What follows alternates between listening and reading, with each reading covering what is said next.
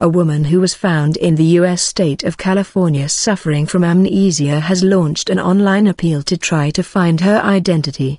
The woman, who goes by the name Sam and is believed to be Australian, was found by firefighters in Southern California earlier this year.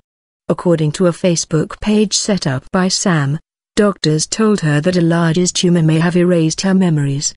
Interpol has added her to their international missing person database. The global policing body said the woman was in her 50s, and spoke English and French. Thick fog. In a TV interview on Tuesday, Sam said she did not recall who she was or where she was from. "I can't remember anything. How I got here. I didn't have anything on me. No jewelry. No purse, nothing," she told NBC7 TV. "There is this thick fog over my memory, that's over my brain, that I can't see through."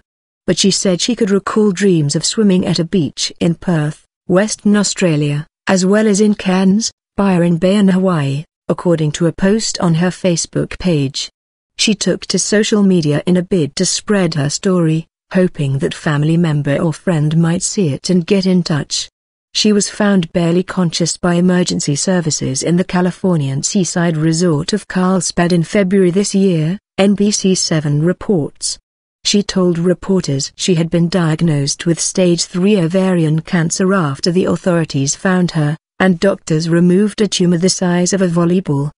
Doctors told her she was suffering from retrograde amnesia, a type of memory loss brought on during the onset of a disease.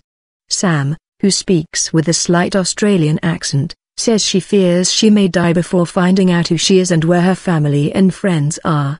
The FBI is also reportedly investigating Sam's mysterious case, but so far there have been no leads.